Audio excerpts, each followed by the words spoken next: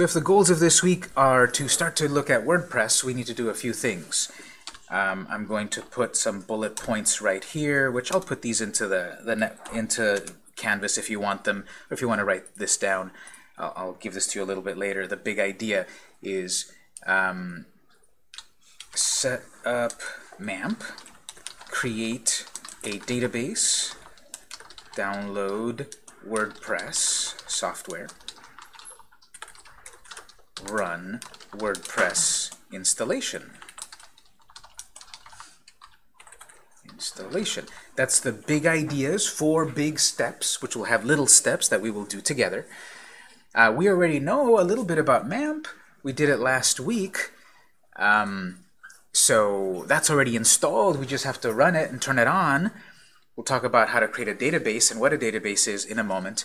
We're going to get the software for WordPress. That's a free download. And then we're going to run through this installation process, which will just ask you a bunch of questions, which the first time we might not know every answer to, but that's why we'll do it together. And then subsequent times you'll be able to do it yourself. So this is the big idea of how to install WordPress. And this would work on on something like MAMP, or something like on a regular provider like GoDaddy or Bluehost or these other companies that we'll talk about later. Remember, the big difference between MAMP and a provider is that when you've got your site running on MAMP, it's not on the real internet. Only you can see it at your computer where you're sitting at. And eventually you want your website on the real internet, victorsbakery.com. But we are at the moment using MAMP offline. No one can see it unless they're sitting at your computer. That's why you're going to take a screenshot so I can see that you did it. But that's why we're using MAMP, because it's free. Okay, step 1 on our computers right here. We've already installed MAMP for you. We need to run MAMP. How do I get to MAMP from this screen right here? Do I say, hey Alexa, turn on MAMP? Or what do I do? Start menu, yes. And then we'll go find MAMP in the menu. So go down to MAMP and run MAMP right there. So turn on the MAMP software. Let that start up. By default, it will activate all the little green dots of the various servers and services. And if it doesn't, we can click Start Server, but that should be starting up in one moment. Now, if you were having trouble at home, there were other readings that were in the readings of that week that said here's some possibilities of why there might be errors. And sometimes you need to go over to the preferences. So if you had trouble, you might look at the preferences screen, and there's some options over here that you can change, like ports. The default is that it's going to run on these particular ports, and sometimes for whatever reason your computer blocks it, and then those green dots never turn on. So changing these to, like, I don't know, 99 and 98 and whatever, sometimes, and you click OK, sometimes that'll fix an issue that's going on. Someone also said that when they were having trouble, their version over here of PHP, when they set this over to the other version, 7.1.2.0, it seemed to work. So unfortunately, sometimes there is a little bit of tech support when this doesn't work right out of the box. You know, I made it look so easy in class when we did it. It just worked. But unfortunately, sometimes people's computers are a little different sometimes, and you have to go to the settings. Okay, so this is showing that MAMP is running, the various software is running in the background. Let's go over to the web start page. You don't do too much here, you just confirm that it's running. Let's go to the web start page right here, open web start page. Making a note up on the address bar, that's the address, basically, localhost/MAMP. Once you've got MAMP running, you have a special web server called localhost, not localhost.com or .org. It's just localhost. And I'm looking at the MAMP main screen here, because it says MAMP there. So up here, set up MAMP, which is download, install, just use all the defaults, start the app, go to web start, which is also just a link there. Just for completeness, you're going to memorize localhost / something. This will change all the time. This will always be the same. You're always on localhost. You're always on your personal web server on your computer. But I'm now looking at the MAMP home screen website. Later, I'll create my WordPress account, and it'll be something like localhost / WordPress, or it can be localhost / my site, whatever this folder name is here, which I'll remind you we're at. Whatever that folder name is part of the address. So I'm here on the big old welcome screen. Okay, everything's good, everything's welcome. Let's go to Tools, PHPMyAdmin. PHPMyAdmin is software for us to create and manage databases. So in the notes here, again, I'll put these in Canvas. Create database. So MAMP web start page. From here, you go to Tools menu and then PHPMyAdmin.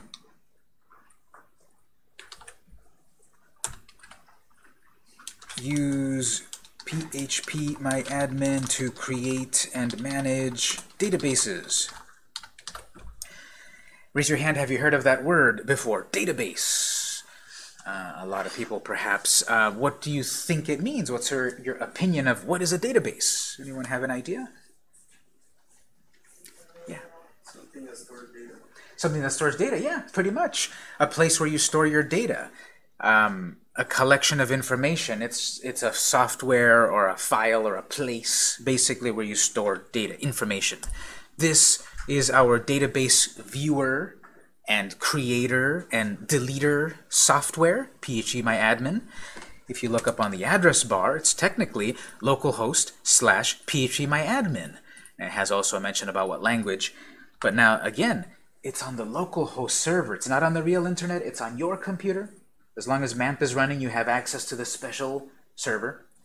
And it's localhost / PHPMyAdmin. This is the software where I can view my databases, create databases, delete them, etc.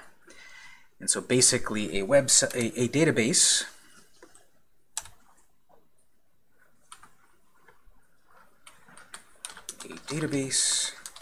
is where you store all the info about your website, about your WordPress website.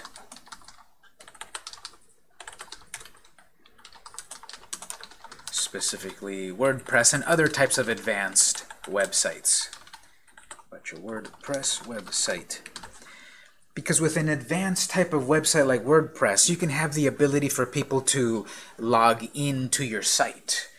You can have different customers. You can have products, a shopping cart. You can have a chat system.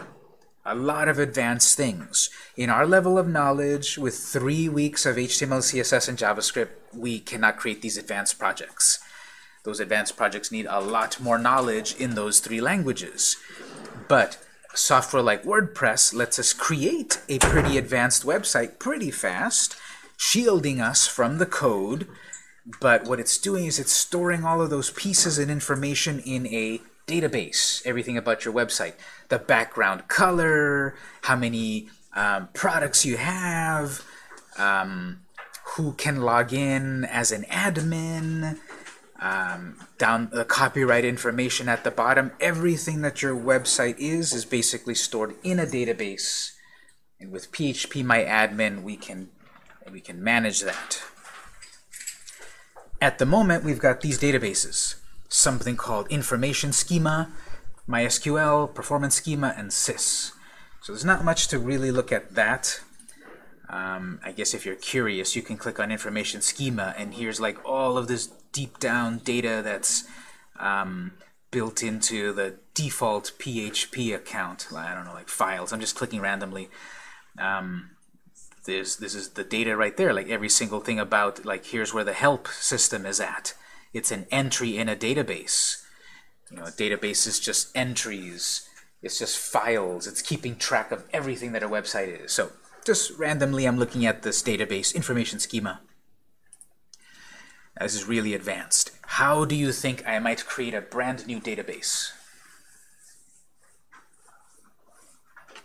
Do you think maybe they call this button here new for some reason? Yes. There we go. That's how we create a database.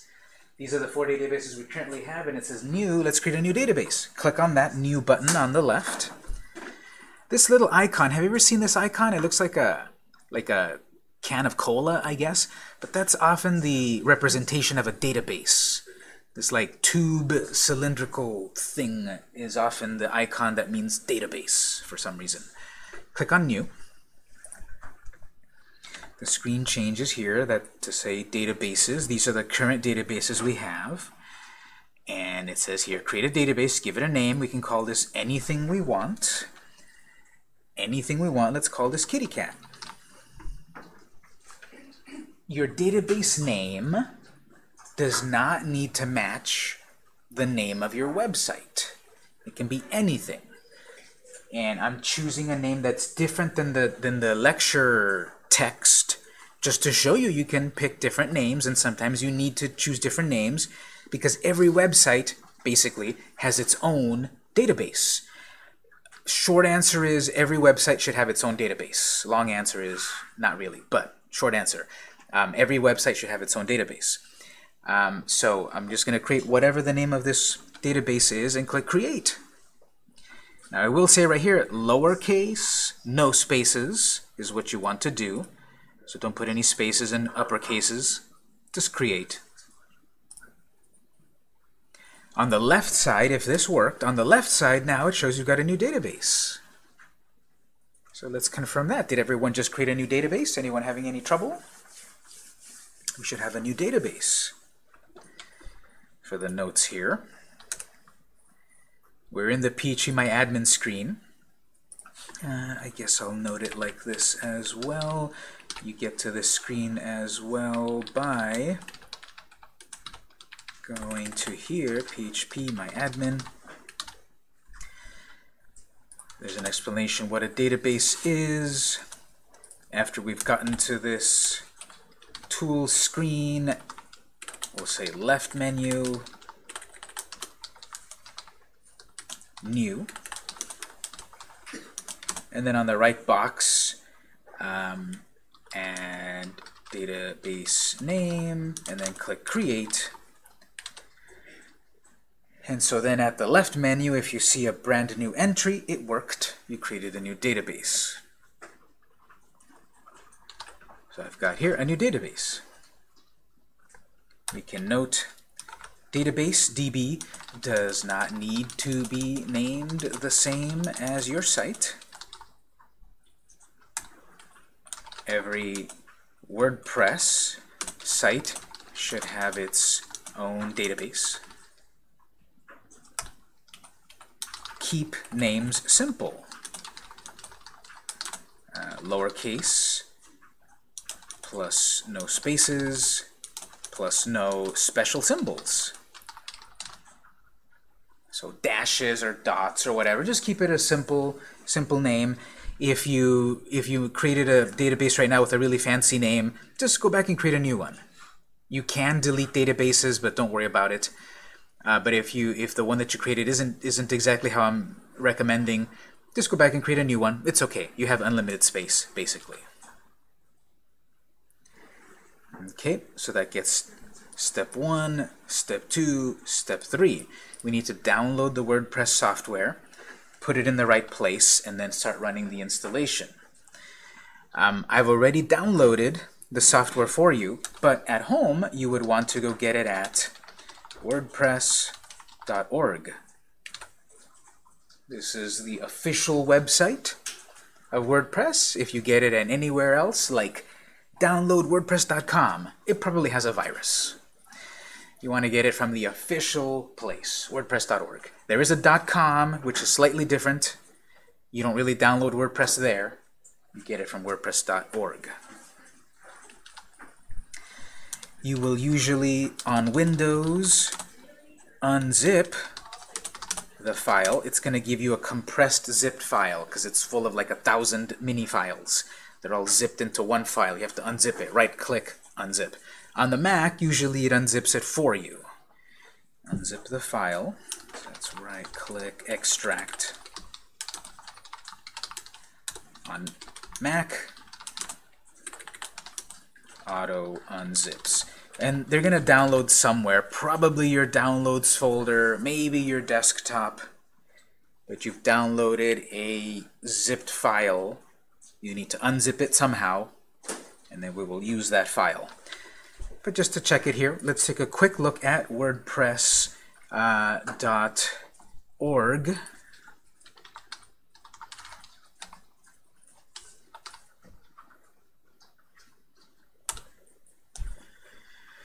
WordPress.org.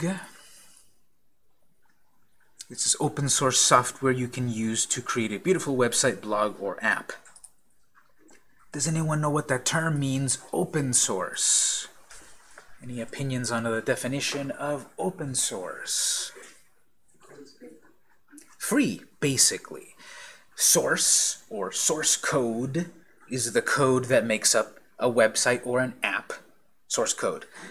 Traditionally, whoever made the code of a particular website, they own all of the code.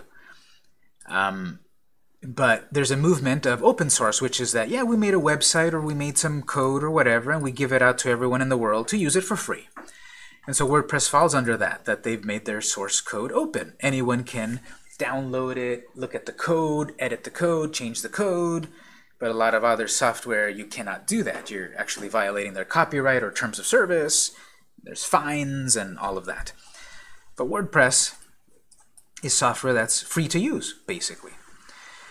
And this is the website that you want to go to learn all about, for example, support. Go to documentation, or look at plugins, which we'll talk about later, or themes, which is something that you will need to do for this assignment about blog hosting. This is the main official website where you would download it, where you would read the manual.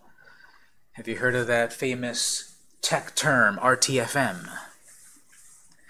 It stands for Read the Funky Manual, because you will learn a lot if you read the manual. If they created this software and put it out for you and gave you links and such about reading how it works, read it at some point. If you just go ahead and click around, you might not really figure it out. There is a manual for all of this stuff. You can also get some cool WordPress shirts right there. Extra credit if you buy a WordPress shirt and bring it to class one day.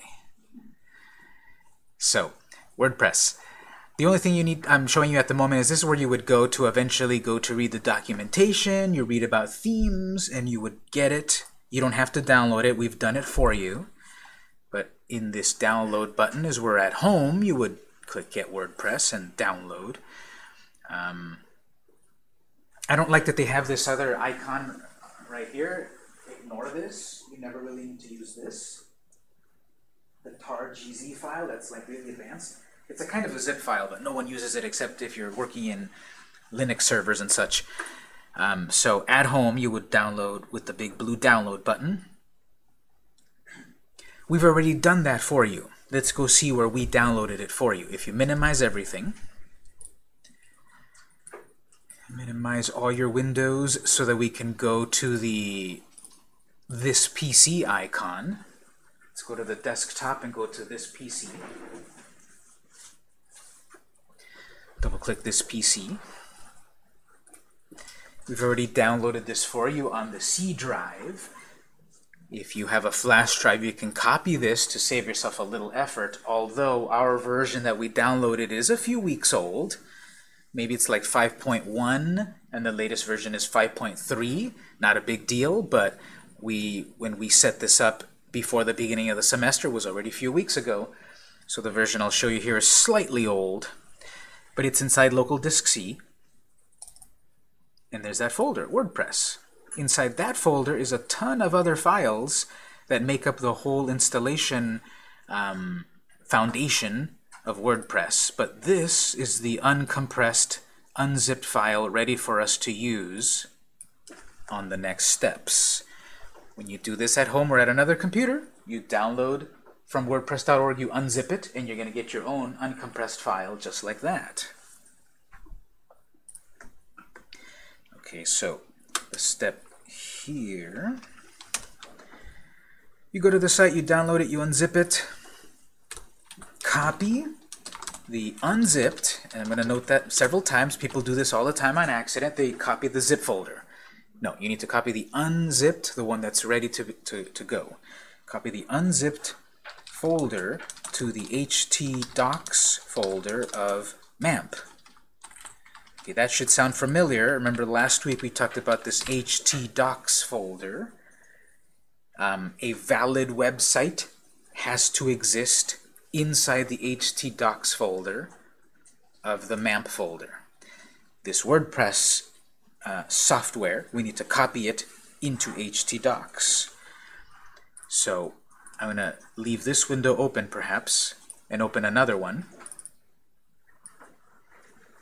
And it was so long ago, help me remember. How do I get to the htdocs folder from this top level here? Where's htdocs? Anyone remember? Local disk C, yep. MAMP, great. htdocs, easy. There it is. So in the C drive, in the MAMP folder, in the htdocs folder, you're going to copy. Right-click copy, right-click paste. Copy the WordPress installation software into your htdocs folder.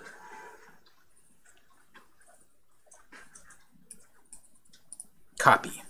The reason I might copy it instead of moving it is, let's say I start my site right now and I'm playing with it for a few hours and I want to make another site. I want to make another site to practice and have another idea for another site. Well, you need a copy in the htdocs folder, website 1, website 2, website 3. You need different folders for different copies of your WordPress sites.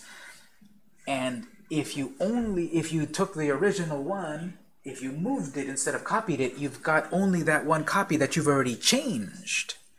So if you're trying to make a brand new website, you're about to work on a version that's already been edited. So just doing this simple action of making a copy leaves the original. And if you need to make another website later, you can change it. Let's do this. Once you copy over your WordPress into htdocs, let's change the name of the folder to My Site. This will be for practice that the database can be called anything you want. You know, these various lectures and documentations will say type this. But I want to show you your database can be called anything. And to have multiple websites in MAMP, they just need to be in their own folder with their own unique name. So even though I copied over the folder called WordPress, I can change it to whatever I want, as long as you don't change what's inside. Inside of it is still all of those files there. But I've got a brand new project called My Site. That's the name of my website. The folder, the address. So we'll say copy the unzip folder to htdocs folder. If you want multiple WordPress installations,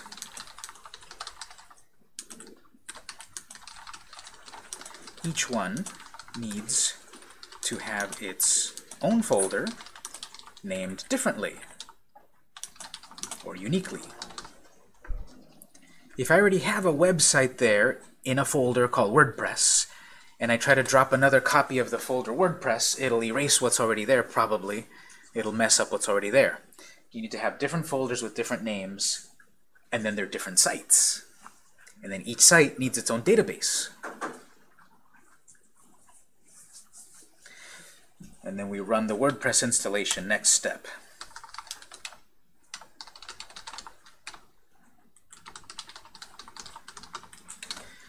So to get to the installation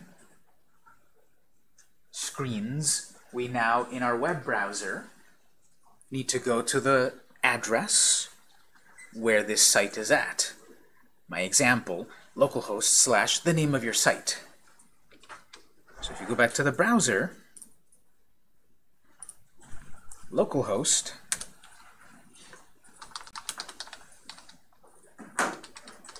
/ the name of your site. What is the name of your site? My Site. It's the name of the folder in the htdocs folder, my site. The one that a moment ago was called WordPress. Now, we change the name of the folder, calling it my site. If you called it something else, it'll be whatever you call the name of the folder is what's going to be on that part of the address, localhost / whatever you called it. So if I had another folder in htdocs folder,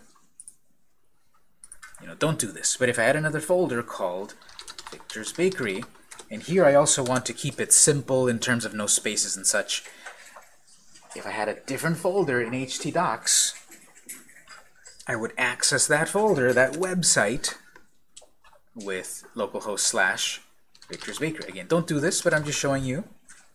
There's nothing there. It's a totally empty folder, of course. But as long as I've got a folder with its own unique name, I've got a different website. Okay, did everyone get this this multilingual welcome screen? Anyone having any trouble? Are we up to this screen at least? Okay, so WordPress, because it's open source and global, it's multilingual. It can be installed in every language, basically. So pick whatever language is best for you to set this up as. I'll select the default. Continue. This says, in order for WordPress to work, we need a few things. We need a name of a database. Okay, check. We created a database a little while ago. We need the username and the password to get to the database. These two things are listed right here on the MAMP web start page, right here. To access the MySQL databases, we have a username of root and a password of root. This is the default. That's what this is saying. You're going to need to access your database and your database's username and your database's password. MAMP says that the default to do that is root plus root. So put that in the notes in a moment. And then the database host. The host is like, what server is it on? We are on localhost. So localhost is the server. Table prefix, don't worry about that. If you want to run more than one on a single database, which we're not.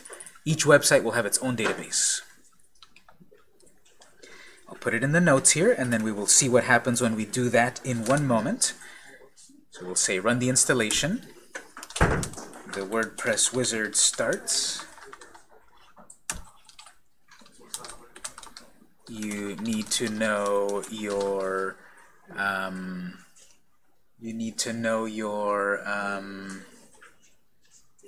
database name. Alice, could you lock that door over there, please? Oh, it is. Someone just opened it. No, Matthew went out. Oh, sorry, I thought someone came in. Never mind, sorry. You need to know your database name, username, which is root, password, which is root. Well, we know all of this. We created a database together. What was the one we created together? The database. In PHPMyAdmin. That was the one really funny. Kitty cat. The name of the folder where our site is, yes, is my site. But when we created the database for fun, we called it Kitty cat. Which can be anything we want. Okay, so from here, let's click Let's Go. Okay, it asks, what's the database name? It assumes WordPress, which it should not assume, because we created a database called Kitty cat. So change that to say Kitty cat, exactly as how you typed it back on the PHPMyAdmin screen. To remind yourself, if the window is still open, I created a database, called it Kitty cat, lowercase, no spaces, etc. That's the name that it's asking for here. Username for the MySQL database, password for the MySQL database. As I said, MAMP tells you right here. Both are root, lowercase. So password is, or username is root, password is root. Besides that, you don't need to change anything. The database exists in a certain server, a certain host. localhost, which is this whole MAMP thing. You can technically have different different websites in one database as long as each one has its own prefix. Don't worry about that. So what we worry about is what's the name of the database, what's the user, what's the password. Besides that, click Submit.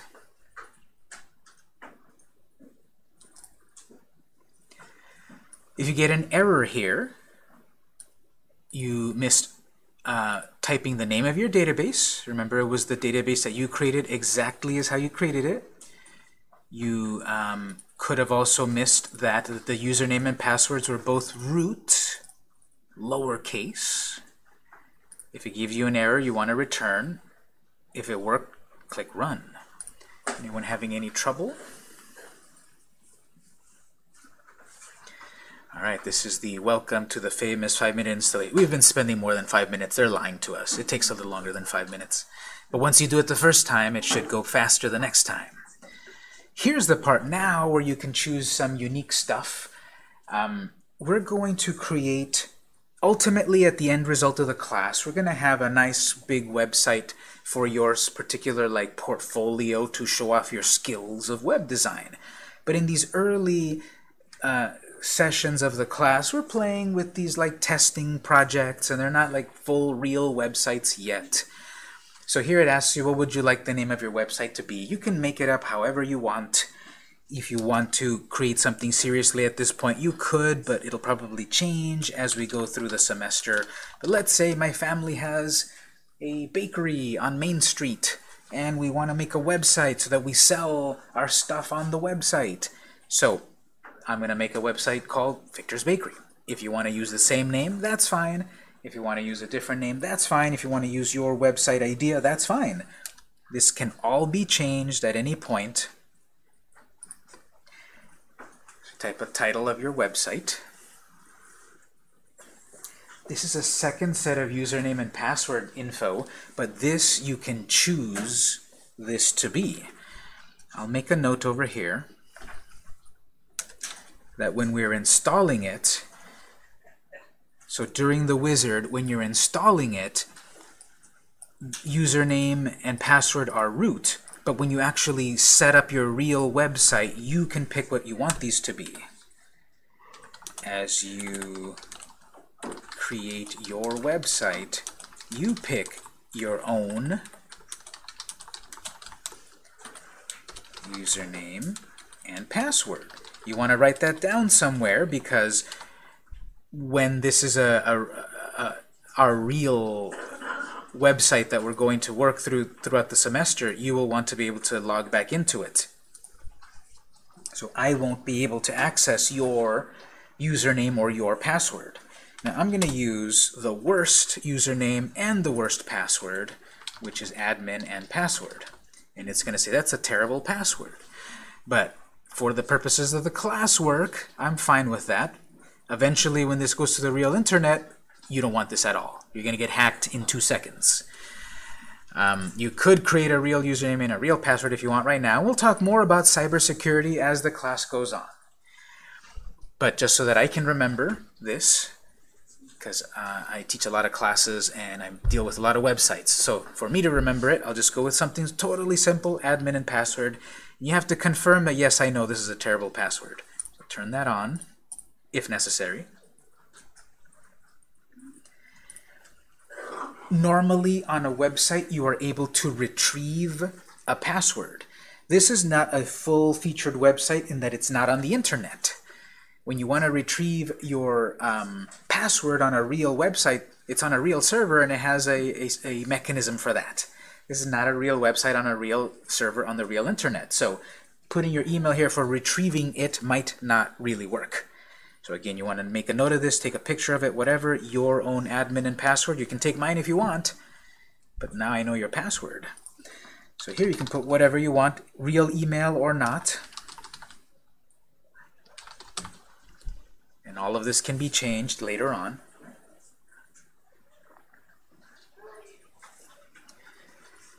Then we have a check mark about search engine visibility, yes or no. I'm going to leave it by default, doesn't matter, we're not on the real internet. But the point of that is, if you were on the real internet, you would want the search engines to find your website. You would want Google, you would want Yahoo, Bing, whatever. You would want the search engines that when someone searched for a topic, they found your website. But I might not want that when my website is brand new and incomplete. So if this were on the real internet, I might want to turn that off. Don't let the search engines find me. Although it does say it's up to the search engines to honor this. And usually the real search engines like Google, Bing, and Yahoo will. There's a bunch of other like little search engines that just rip off the other search engines. But we'll get to all of that a little later. Does this screen make sense? You are creating the name of your website. You're putting whatever username and password you want to be able to log in with it. And install. Does that screen make sense? Let's click Install. It'll think about it for a moment. It'll put stuff into the database. It'll start to create a WordPress site. It'll say success. If you mistyped the name of your database or other things, it might give you an error, but mine seems to say success, so I'll click Login.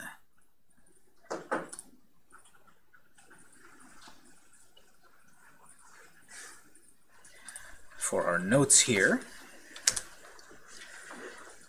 we're running the WordPress installation. We're going through the process. You're creating your website for your password and such. And then to see your site like a visitor, to see your website like how regular people would see it, it's basically localhost / whatever the name of your site, in my case, my site. But then if I want to see my site, to see your site as an admin, if I want to log into my site, make changes to my site, add stuff to my site, the address is a little different. There's actually two of them. It's the name of the site / wp-admin, or the one it's giving me right now, which is equivalent.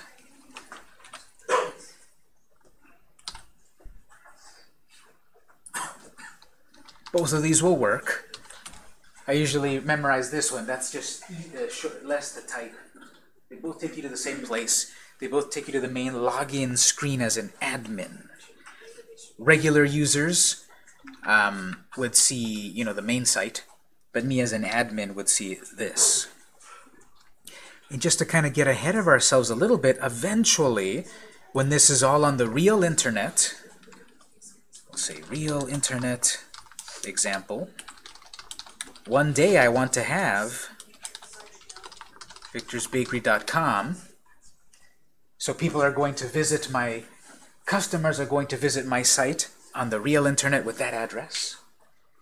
But then if I want to log in as the administrator, that's the wp-admin at the end. So you see here what we've got. We've got this localhost part, but then there's the name of my site, and then either view it as a user or view it as an admin. And on the real internet, there's the name of my site / admin screen. Or the alternative, wp-login.php. That's just for your info right there.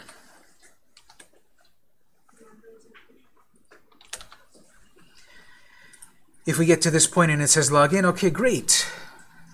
Let's close your web browser completely, and we'll take a break. And then when we come back, we will see actually how to use it. If you're already logged in, that's great. Go ahead and close it completely. Don't just minimize it. Close your web browser completely. We'll take a break, and when we come back, we'll log back into our site, and we'll see what do we have to work with. It's 1:55. We'll take a break until 2:05. We'll have the second half of the lecture after that to further learn the basics of what we need to do in order for the homework assignment. So we'll be back in 10 minutes.